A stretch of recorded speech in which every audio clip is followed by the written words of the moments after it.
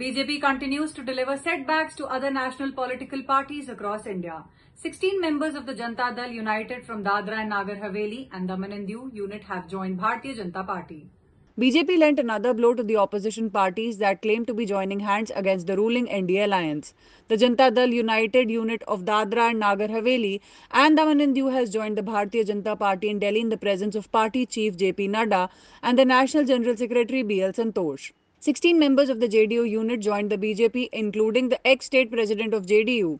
The development comes after the JDU stitched alliance with RJD and others to form the Mahagathbandhan government in Bihar state.